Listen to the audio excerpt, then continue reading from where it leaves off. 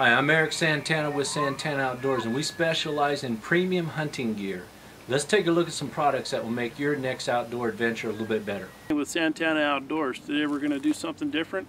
This is a little segment that we like to call the Clash of the Titans. What I mean by that is often we go on forums and reviews and we try to keep on top of what the best packs are out there, and it's our job to kind of differentiate between them. So today we're going to compare 3 different packs. We're going to compare Eberlestock to Kifaru and also Mystery Ranch. So bear with us, we're going to go through each one, give a little bit of details about them, and then we'll have a little bit of talk here at the end.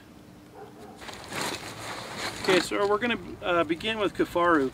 The one that we've chosen today, this is the Long Hunter, and what we did was we compared some packs that were similar, basically packs that are good for hauling in for several days at a time, 4 or 5 plus days, and the Long Hunter was the one that we chose. The one you see here today has the XL lid. This particular pack is right around 8 pounds with the lid, and you're looking at about 6,900 cubic inches. It is a very well built pack. Has great padding on all the shoulder straps, great padding in the back as well, and then also in the small of the back. I like how in the center here, how they do have a divide between there, allows airflow to get up in there. They also have a great padded hip belt.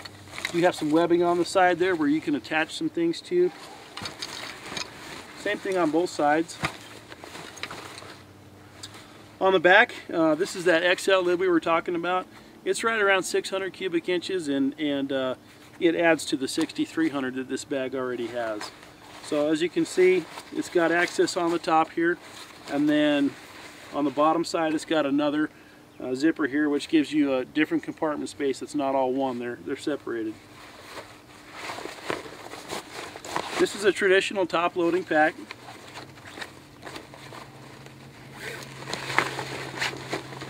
And no problems, you can see kind of roughly how big it is, you know, how much I can bury my arm into. It does have some zippers and stuff inside here, very small compartments if you want to isolate a few things. And then if you need to, on the bottom, it does have access to get you into the bottom side of the compartment as well, so you don't have to pull everything out from the top. It does have small compression straps on it as well as larger ones. You know, great for tying down your tripods and that kind of stuff. And then also on the bottom it does have some shelves in there where you can isolate and separate some things as well.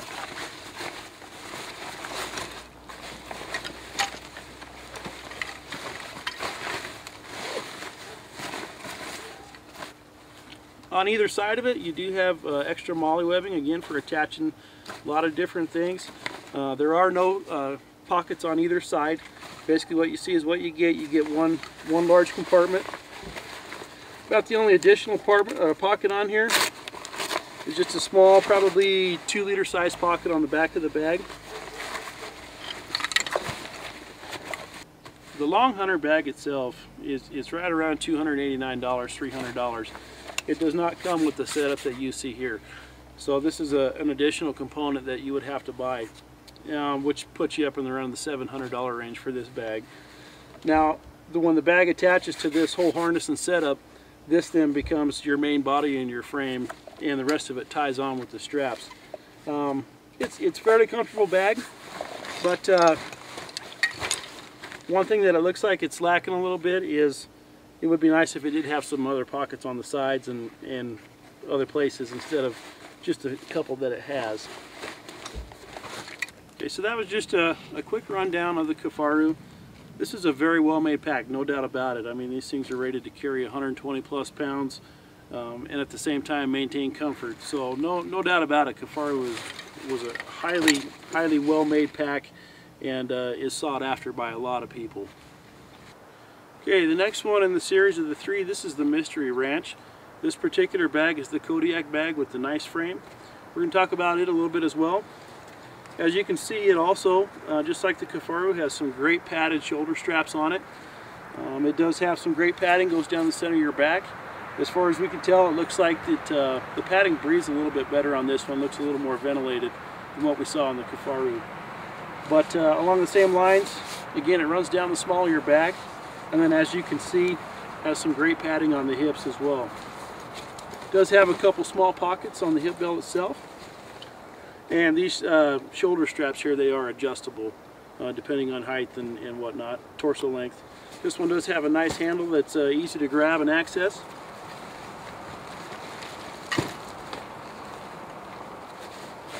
This Mystery Ranch bag is coming in right around 9.3 pounds. It's the heaviest out of the three, and it's right around 7,000 cubic inches.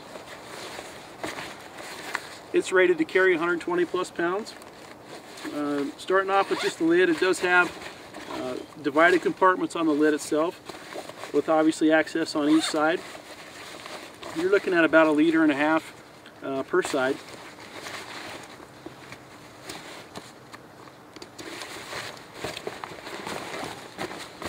Like the Kifaru, this is a traditional top-loading pack.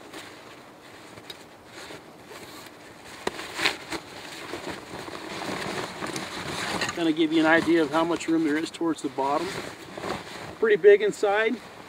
If you can see inside there, it does have some smaller compartments that you can isolate some things in.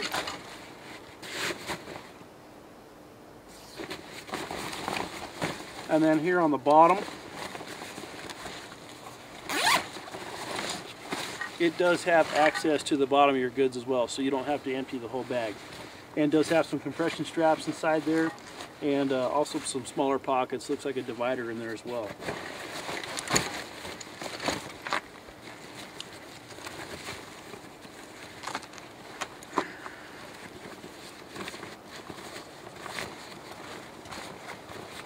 Okay, now on each side of the Mystery Ranch, it does have a pocket on each side. It's not like what we saw with the Kifaru. It had a pocket on the back. But this does have a smaller pocket again on each side. You know, no problem fitting a spotting scope or something like that in there. And then this zipper here is actually going to get you access to inside the bag. So both sides are the same. And as you can see, you got some webbing and stuff to attach things with. And then you've also got this nice water bottle holder here as well.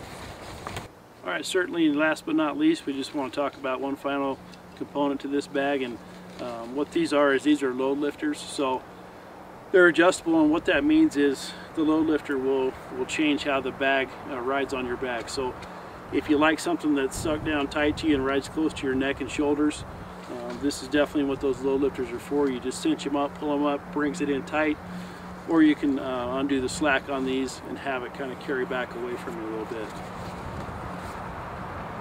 Definitely a very well made pack.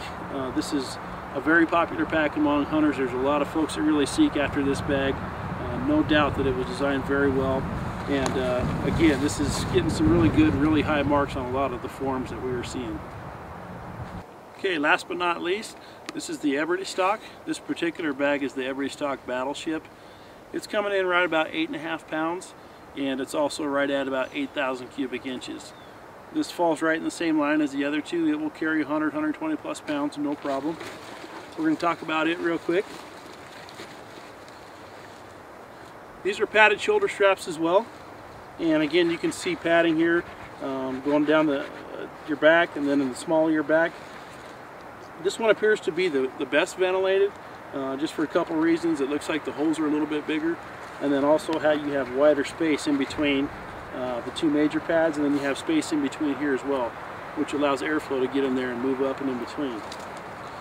The shoulder pads or shoulder straps, it is padded, but not so much to where it becomes bulky. It is a thin layer, which is good, and it also helps to distribute the weight, so you're not getting a pressure or pinch point. As you can see, you got a small pad here in the small of your back, and then you also have the padded hip belts as well. Each side of the hip belts has good MOLLE webbing to attach all your accessories to.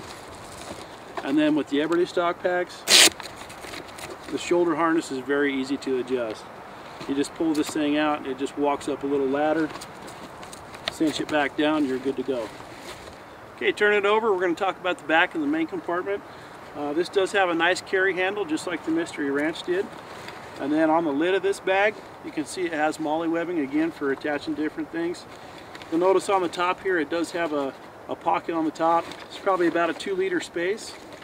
And then on the inside, when you open it up, it has another pocket probably about a 1 to 1.5 liter space. And these are not the same pocket, they're two separate pockets. This particular pack from Eberlestock, it can be a top loader or a front loader. The other two packs that we saw were traditional top loading packs, which is what you can see. Or this can be a front loader too. So once you get inside the bag, you can see that there are different pockets and different ways of stowing things away, strapping things down. And then, like the other two packs that we saw, there is access to the bottom. And then you'll notice in here, there is a shelf inside there, okay? But that shelf is easily opened up.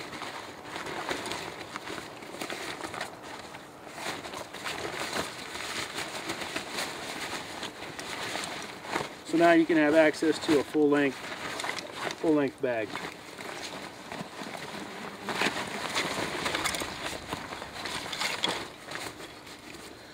One more thing I wanted to point out is on the bottom of the Eberlestock, it does have a built-in rain fly.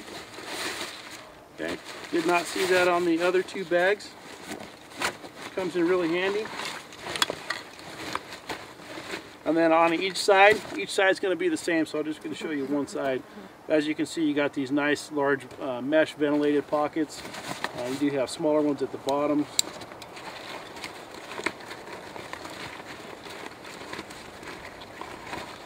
And then you have another large pocket that runs down that is not the inside of the bag.